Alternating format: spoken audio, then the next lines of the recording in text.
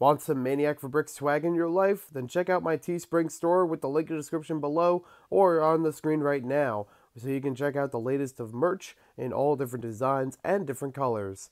All the support will go back into the channel to make some more awesome videos for you guys. Thank you very much and enjoy the video. It's time.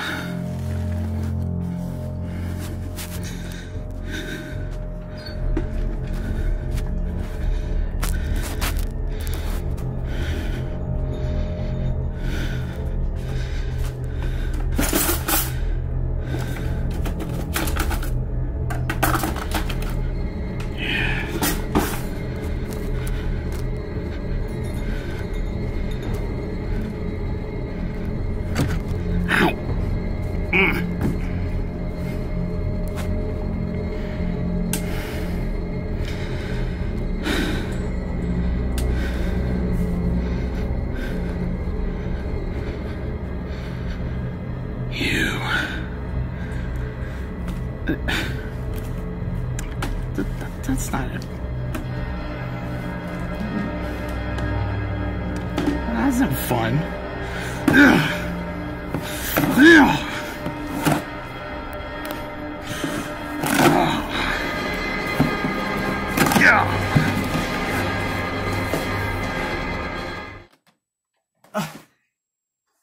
Hello everybody, it's Maniac for Bricks, and we're here today with another mail haul. So, since we're in the month of October, I thought it was only appropriate that we try to make a slasher perspective thing. And, yeah, I've already had that for a while as a Halloween costume and then as a fun thing for Philly Brick Fest. But, moving on, a whole bunch of packages here from Facebook Marketplace, eBay, and a friend of mine from Instagram. So, starting things off with the big.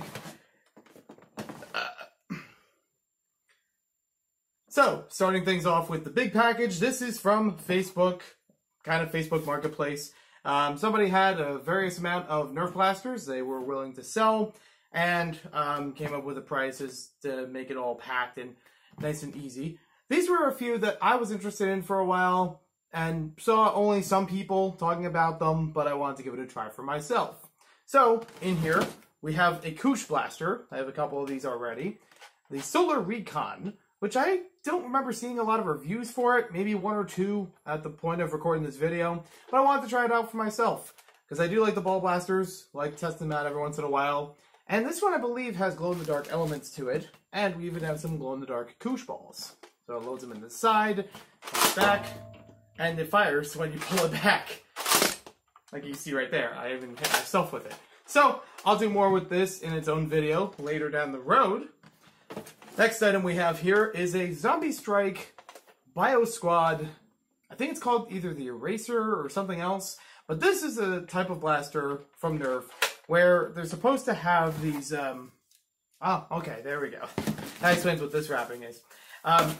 They had only a handful of Zombie Strike blasters where they incorporated silly string into it. So a separate pole of a trigger would actually launch silly string out the front, and you would still have some room for darts. So this one actually launches the darts like so. You can fit the silly string on top, and you also could have a water bottle in the back. Unfortunately, this one didn't come with the water bottle, but it still did have a can of zombie repellent, as they call it. Several other cans can work with this. I will test them out at some later time when I do the review for this. But for now, you can see all that together. I don't think it's going to be that great for a dart blaster, though. Most people have said it's more for the silly string than anything. But we'll see how that all goes. And surprisingly, trigger is a little odd. It keeps pulling itself back. I'm not sure exactly what's going on with that, if it's supposed to. But I'll try it out some later time. And then we have something that I've wanted to get my hands on for quite a while. And surprisingly haven't already. Even through various Nerf lots that I've gone through, we have the Nerf N-Strike Elite Rapid Strike. A beloved flywheel blaster in the community. Something that I've wanted to try out for myself. And had some fun ideas if I wanted to customize this, paint it up, and use it for some other Nerf, loadouts and things. An adjustable stock in the back of it. It's flywheel, so I need to add some batteries to test out the motor. I believe it's still stock, and basic functions that other flywheel blasters have, but a neat design and something that most people are take a liking to, whether it's in stock form or modified. So I'm trying that out with some other blasters at a later time. Then we'll move things on to one of the smaller packages I showed before.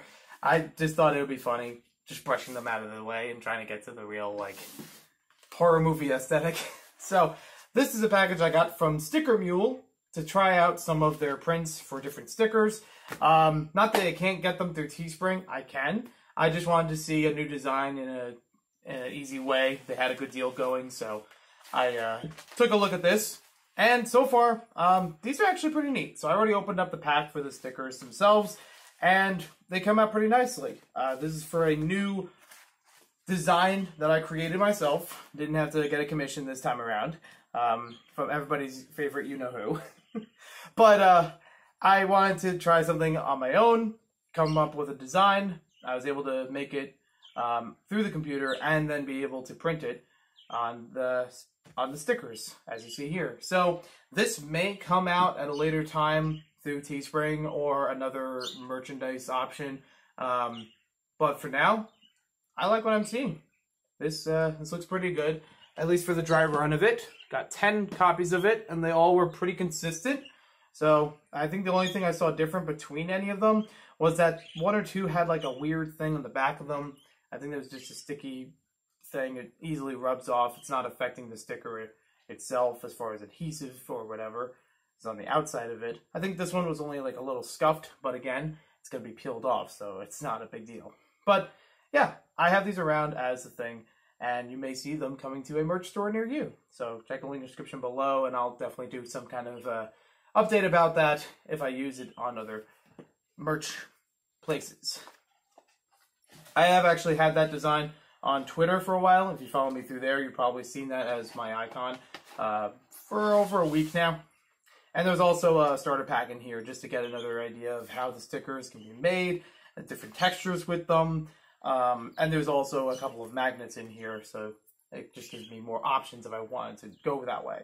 So for now, this was kind of fun to try out another option for trying to print stuff, but we'll have to wait and see if I will develop this much further. And I have a lot of other designs in store, so stay tuned for more information on other designs, especially around the month of October. I want to try to make some creative designs on my own for the month of Halloween, because it is a month. It is not just the holiday.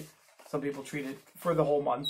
So yeah, I'm just going to put that monkey off to the side. We have another package here. This, I believe, is from eBay, if I recall correctly. It's got interesting packing around it, which I didn't think was going to cut it first when I did that intro, so yeah. But yeah, okay, this was from eBay. This was something I was looking for a little while with Nerf. I didn't really see a lot of people covering it. I know that I can't really cover it right now unless I can find a computer from the early 2000s to run it more properly, because compatibility mode doesn't always work on a modern PC, but it's still a nice, unusual Nerf item to have that I thought, well, it would be cool to talk about at some point. I like being a collector of Nerf as much as a player and eventually becoming a modder of Nerf. So we have here the Nerf Junior Foam Blaster CD-ROM playset featuring Attack of the Kleptons. This came out in the late 90s. It's very sun-bleached front of the box there, and hopefully you can make out some of those details. But the idea with this is that you would have a blaster uniquely made for just this game. I don't think it actually shoots darts. It's supposed to be a light gun sort of thing. Connects to your computer. There's also a CD in there where you play a CD-based game with a very cartoony graphics, and you use this Nerf gun in order to fire on the screen. So I thought it was a neat idea. Nerf has done a couple of different unusual game-related products that you might see sometime soon on the channel outside of just the standard blasters. And I'm trying to find a year for this thing. 1999. That's when this came out. So I think this was a little after the time that they made Nerf Arena Blast, which is, in my opinion, my favorite of any Nerf video game ever, which was in around the mid-90s. So there we have that as well. We've also got a package here from someone I've met on Instagram, had some great conversations with, and she lives over in Australia. So thank you very much to Jess from Australia.